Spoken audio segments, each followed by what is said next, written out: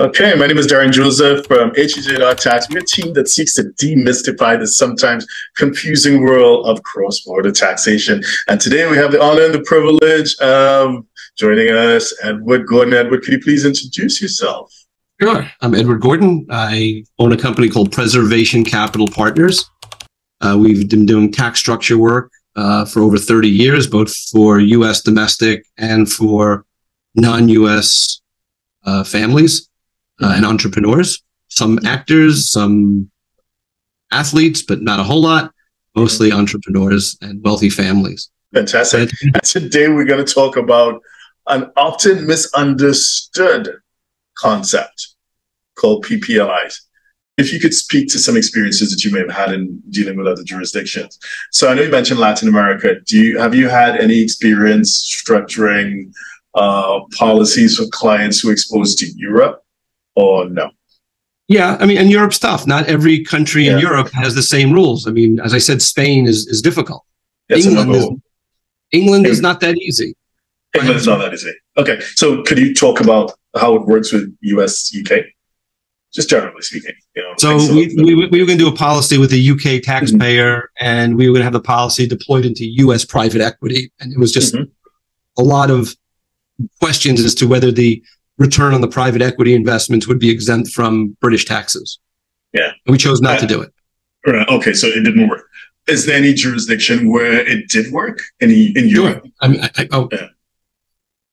Switzerland is easy. I mean, and they're the providers of a lot of these policies. So Italy, Luxembourg, Israel, we have a lot of Israeli taxpayers who like investing in U.S. real estate. And the way they had been doing it before was they were coming in as debt. So they weren't subject to U.S. tax, because if they bought U.S. real estate, they're subject to U.S. taxation. So we make those investments through the PPLI policy. However, on death, borrowing, or surrender, if the beneficiary is an Israeli beneficiary, it's going to be there's a 25% tax on the gain at the Israeli level. On the Israeli side, the U.S. It works for U.S.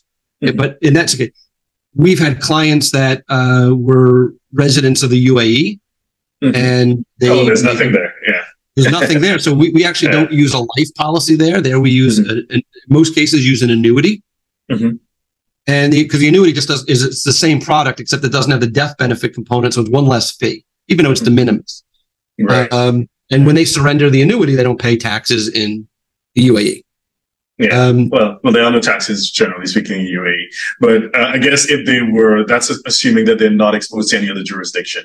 Because if they were US exposed, then you're back where you started, right? Yeah. Yeah. So again, every one of these countries is case by case. At one point, we did this for a number of Chinese nationals. And I think the last time we spoke, I think I told you that I kind of abandoned that a little bit because I found that it became far more difficult for Chinese nationals to actually get money out of China. Right. Yeah. So the money that was already out, was already easy to work with. What about other parts of Asia, like Hong Kong or Japan or Hong Kong? This is huge in Hong Kong, Taiwan, Singapore. As I said, Australia. I haven't worked with other jurisdictions, but I'll give you, for instance, it works very well in Brazil. Okay, so let's talk about Brazil. Huge country, right? Lots of wealthy people. Absolutely, yeah. So I actually have a presentation in Portuguese someplace.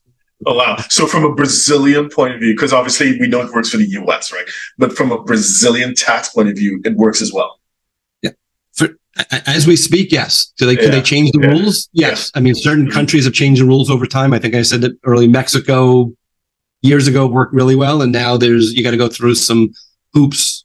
And you can't have a Mexican beneficiary. I mean, there's lots of, again, each country, when we go there and say, here's the situation, I then pick up the phone, I'll call you, I'll call the guys over at Withers, I'll call the guys over at Baker and say, and I'll call everybody and say, how would you do this? And if I don't get a consensus on how to do it, nobody wants to be made famous. Oh, yeah, that's for sure. But let me give you one other aspect of PPLI. Yeah. Most policies are written in Switzerland, Luxembourg, Cayman, Bermuda. It's just jurisdictions that make it more efficient to do these. From the reinsurance perspective, Well, reinsurance or just cost. If you do a PPLI in the U.S., you might have state premium tax. You have some other issues. I see.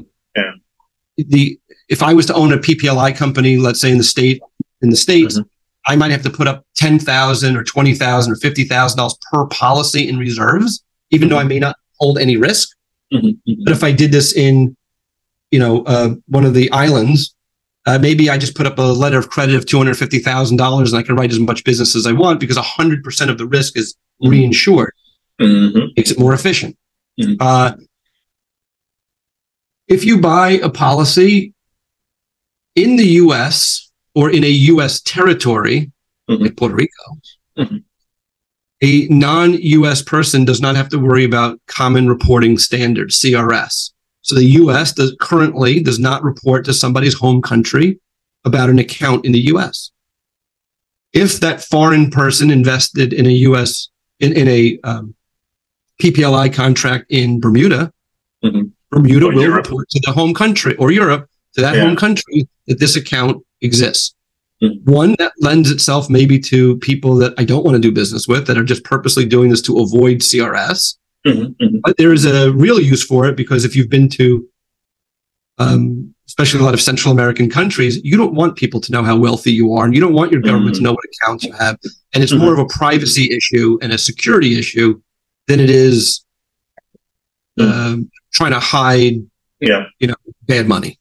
But there's a lot of background checks that get done both in my office, the insurance company, and the reinsurer before we get the green light to go ahead.